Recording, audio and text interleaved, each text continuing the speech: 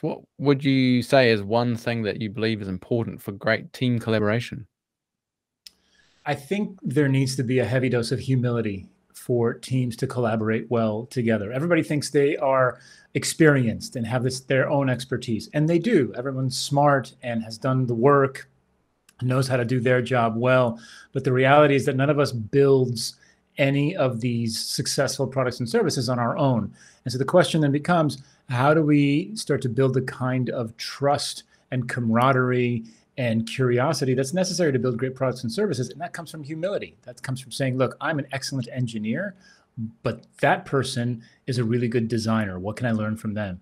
And I'm an excellent designer, but that person's an excellent engineer. What could I learn from them? And then together, what can we learn from our target audience, from the market, that will help us rethink how we're delivering our products and services to the market so that we can make our customers more successful? So I think it's humility is at the core of it. Why do you think that evidence-based decision making is so important? Because the opposite is just guessing. I mean, that's really the bottom line, right?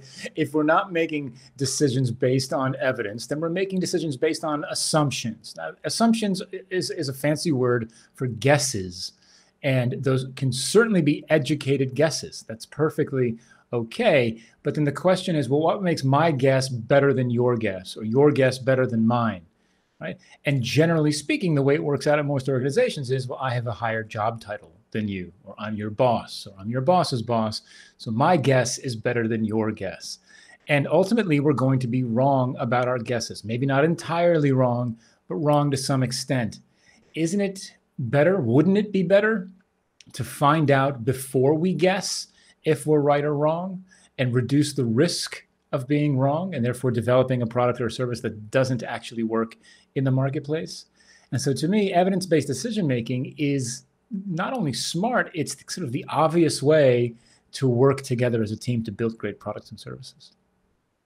And what would you say is just one key ingredient for product innovation?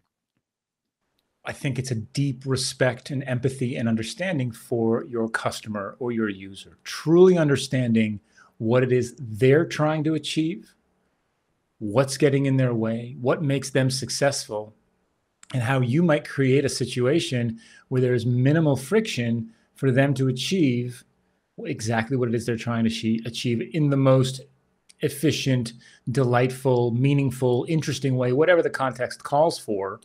But you don't know that until you actually know your customers intimately.